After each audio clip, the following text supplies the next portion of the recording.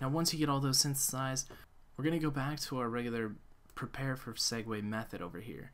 So now that we have the string that we're going to pass the information to in our viewController2, we're going to go back to our prepareForSegue method here, and we're going to tell this string where we want it to go now. So now we're going to basically write VC, which is going to be our destination viewController pointer here, and we're going to say intro, and you'll see that we have two options. So we've got intro image and intro string. So this is going to be the string in our viewController2, and we're going to set that equal to the string that we want. So in this case, our string is intro here, so it's going to say hello my friend. Okay, so now we can take this if statement and we can basically duplicate it, except for now we're going to say else, and we're going to put in else if statement here. So if it isn't the first, it's going to be this particular one, and in this case we're going to change our segue identifier to hola, and instead of hello my friend, it's going to be hola mi amigo, and this is going to stay consistent because we're basically going to pass a new string to our intro string in our viewController2.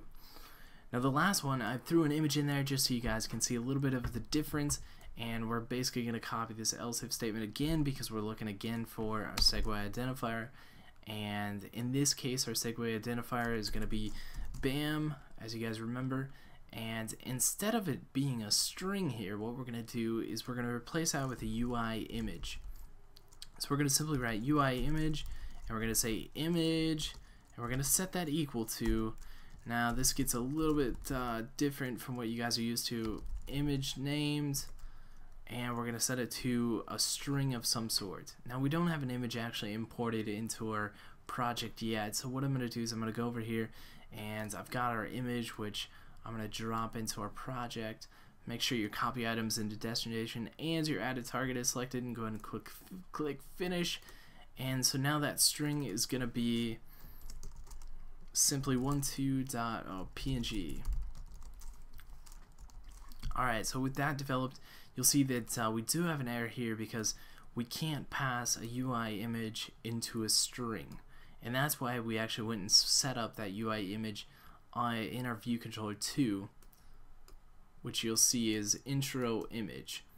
And so now we're going to take that, and instead of intro string, we're going to change this to intro image, and instead of intro, we're changing it to image because I actually changed that up there.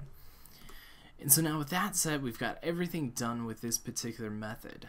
And so now the only thing we have to do is we have to go back to our viewController2, and we've got basically all the information being passed to these particular objects here. Particularly the intro image and the intro string are loaded with stuff depending on the prepareForSegue, whichever button's pushed.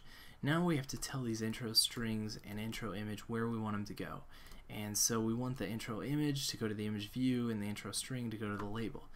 So we are going to go down to the view did load, and we're basically going to write label set text, and we're going to set the text to our intro string. And we're going to do the same thing with our image view. We called our image view, and we're going to set the image in this case to our UI image of intro image. Don't forget your semicolons at the end. So we should be all good to go. Let's go ahead and run our application. And so you should have something very similar to actually what we showed at the beginning, where you click hello, and we should get a label with hello my friend. Go to hola, we got hola mi amigo, and finally bam, with our image view there.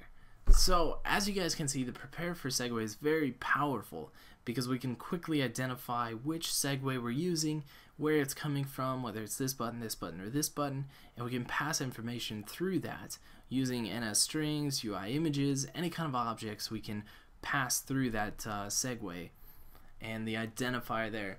So that is your quick tip of the day. We will catch you guys in the next tutorial.